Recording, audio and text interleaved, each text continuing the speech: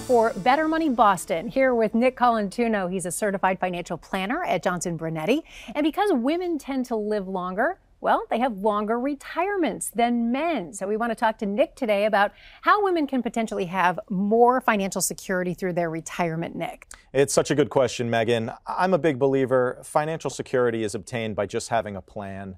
You know, it is a very sad realization that oftentimes we're forming relationships with couples a couple years down the road. It's just one of them. And more often than not, it's the woman who is coming back in, and now it's time to get things in order and make sure that whatever plan we have in place, initially set up for two people, is now set up just for her and the remainder of her life. All right, let's talk about some of the first things. I know having a strategy, right? We want our money to last, especially with this proposition that potentially women are going to live longer, correct? Correct, and you don't want to make any sort of emotional decisions. Obviously, there's a lot going on. It is an emotional thing that, of course, losing a loved one or losing a counterpart, but you need to put strategies in place that are really specific for you and your objectives. And most often than not, that means just making sure that the money that is left behind is going to last as long as you will. And so many women work very hard.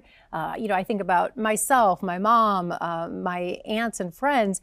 We want to make sure that what we've worked hard for lasts, and inflation concerns are out there. How do we make sure we're not losing money?